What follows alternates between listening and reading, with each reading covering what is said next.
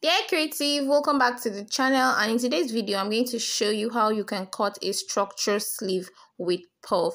So the first step is for you to draft your basic sleeve, and this length is 13 inches. That's from my shoulder to my elbow, 13 inches, and my satin is on fold. I'm using a satin fabric, is on fold, so the space there is 6 inches. I kept a space of 6 inches. I'll rule a line.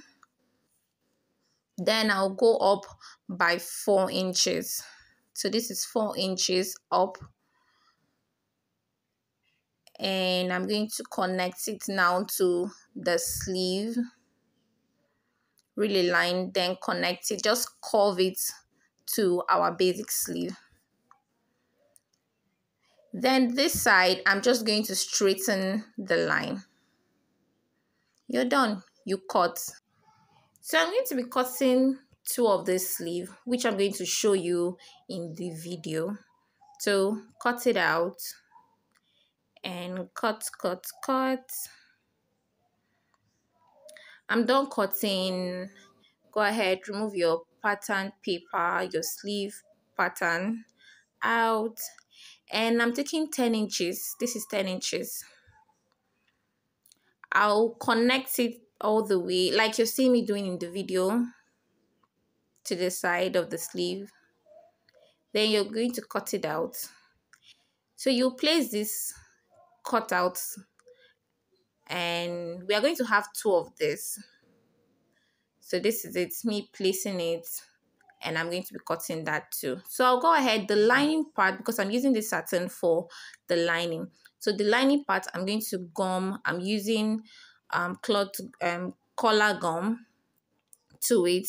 Then this is crinoline. You can see me trying to place my crinoline, and I'm keeping space. This is like 3/4, and I will sew it all the way around. Then once I was done, I added boning off the camera. So add boning for better structure. So there is a boning on the crinoline. You can see there is a space where I'm going to be joining the other cutout fabric. So this is the part now I'm using. So I'm using satin as my lining too.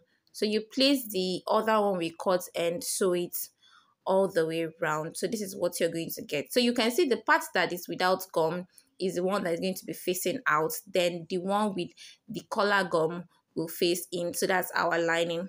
You open it up and you sew it this way for better and neat finishing. So you open it up and sew it this way.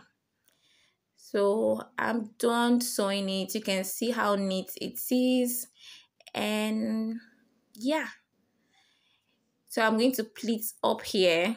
And we are done with the sleeve. I added boning and crinoline for it to give me that structure, for it to be firm. You can see it's simple.